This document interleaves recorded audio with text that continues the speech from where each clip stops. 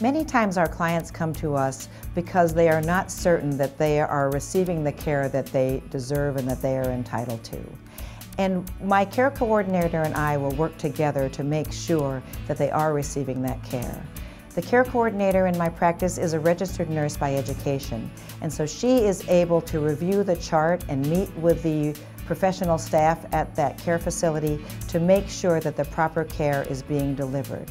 At the same time, if a client is being told that they are going to be discharged from the hospital or discharged from the skilled nursing facility because they no longer need that level of care, there are specific regulations that require certain language in that discharge notice, and I will review that document to make sure that those requirements have been met. And if I feel they have not, then we will appeal to the appropriate government agency to make sure that person receives the care that they need.